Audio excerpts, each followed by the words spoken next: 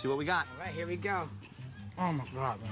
We're doing the Cubanos from Chef, starting with a bone-in pork shoulder, 4 cups of orange juice, 2 cups of water, half cup of rice wine vinegar, half a cup of spiced rum, half a cup of kosher salt, 1/4 cup of brown sugar, lots and lots of garlic, and a few stems each of oregano, rosemary, thyme, sage, 3 bay leaves. Pour this over the pork, covering and refrigerating for 12 hours. Mojo marinade, half a cup of olive oil, 3 oranges, 6 limes, a few tablespoons of chopped fresh oregano, half cup of chopped green soap, 1/4 cup of chopped mint leaves, whole head of fresh garlic, salt and pepper, 2 tablespoons of cumin. Remove our roast from its brine, smother it in citrus, and refrigerate again for 2 hours. Baste with the marinade and roast at 350 degrees, 2.5 hours. Pan cubano. Melt some butter, loaves face dyed down, and frying up some ham and our slices of roast pork. Top with 2 slices of ham, 2 slices of Swiss cheese, smear of yellow mustard, dill pickles. Butter, press. One of the best sandwiches I've ever had in my life.